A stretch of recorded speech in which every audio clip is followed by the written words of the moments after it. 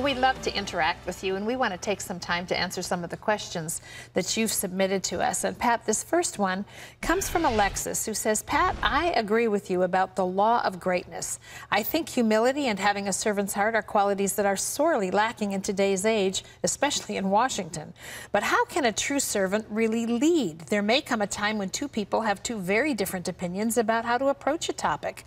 How can a leader serve both when he's expected to make an either-or decision? Well, the whole thought is you approach it that you are a servant. Your job is to serve and make a better situation for your company, for your state, for your nation, and that's your heart. And people might disagree with you, but Jesus Christ was a leader, and he spoke what's to be done, and he obviously was there. He loved the people, and as a leader, you love the people, and if somebody disagrees with you, you hear their point of view. You listen respectfully to what they have to say, and you listen to both sides, and they know that you have to make a decision, and they need to respect your decision if you are a leader. And the decision you make is you say, I hope you all agree, but I do believe this is the best course. We've listened to all the arguments, and we have to make a decision. Yeah. But you do it humbly. You don't just say, look, I'm the boss. You do what I say whether you like it or not. I mean, it's your attitude. I love you. I want to do what's best, and here's what I think's right, and then everybody needs to fall in line. But that's leadership. It's love, all right? Okay, this is from Tommy. Tommy says, I really want to make a difference in the world and do big things for Christ. I believe that I need to have a servant's heart in order to do that, but I feel as if my emotions are in flux. I truly do want to serve, but at the same time, I realize that my motivation for serving is tied into my desires for greatness. How do I reconcile these feelings? Don't spend so much time in introspection. It'll drive you nuts. I mean, really. I mean, just get out there and help somebody. Yeah. You know, don't say, well, what's my motivation for this? I mean, these people are poor. They need food. Let's get some food to them. Period. You know, this business about, you know, I'm looking at my pulse and I'm feeling, you know, what is my motive? Forget all that. You focus on the need. How can I meet the need? What can I do to serve these people? Period. Yeah, there's some wonderful scriptures for that, too, where you're asking God to help you. You know, create in me a pure heart. And God does that in us, for us, when our motives are to please and serve You can do Him. that. But again, Terry, this introspection, you know, you can spend all your time, well, are my motives right?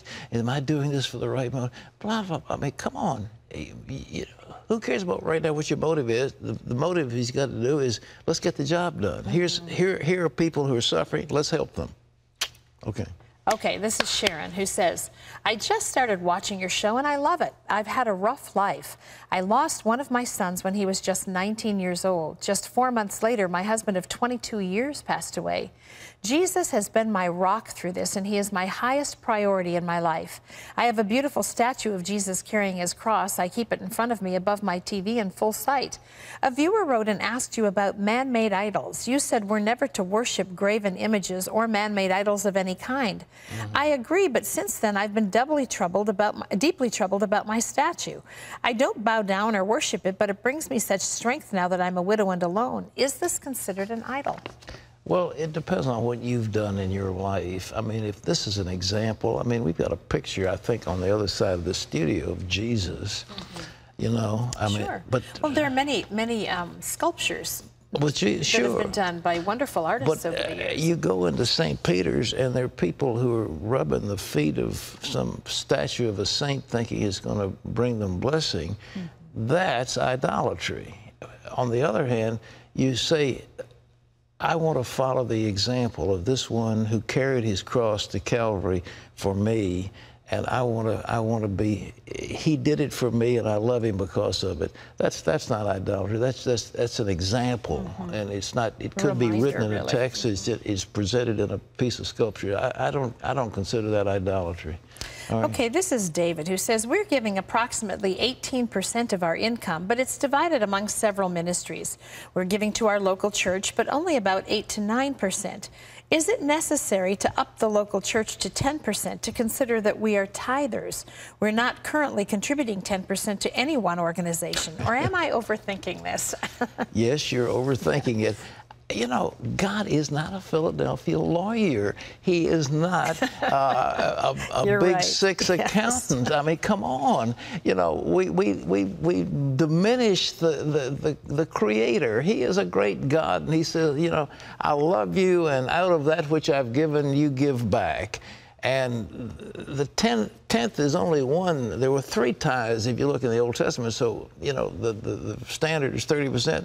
The government will let you give 50%. It just depends. I mean, tithes and offerings out of your inner being. But it doesn't have to be to a, quote, church.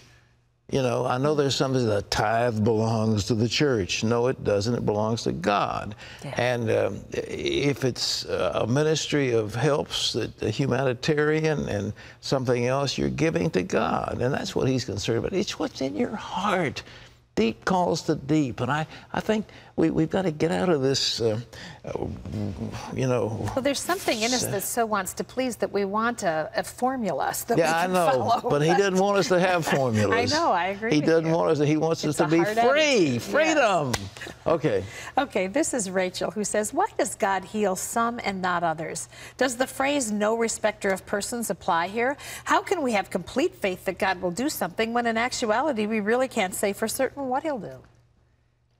You know, Catherine Kuhlman had a great ministry of healing, and she said when she gets to heaven, she's going to ask God that question, so she'll get an answer. Why do some people get healed, some don't? What's in their heart? You know, there isn't, they talk about holy invalids, but you don't know what's going on in their heart. Is there resentment way down deep inside? Is there lack of faith deep inside? Is their time hasn't quite come? You don't know. God, in His infinite wisdom, knows all these things, and He hasn't revealed them all to us. When Jesus was here on earth, He knew if something was demons. He knew if something was sin. He knew if something was just disease. And He was able to deal with all those problems, and then everybody got healed. There was no person who came to Jesus who wasn't healed. So they know, and we don't know. We see through a glass darkly. But even God's bigger plan. You know, I think of the story of Jim Elliot. You know, sometimes we see death differently than God does, and that created such a broad spreading of the gospel. Absolutely. What was to us was a tragedy was a glorious affirmation of faith. You're right. I think Jim Elliot knew that too. Yeah, but his wasn't. He wasn't sick and healing, but I mean, he was. You know, he got killed. But is that bad? Not really. He's with the Lord.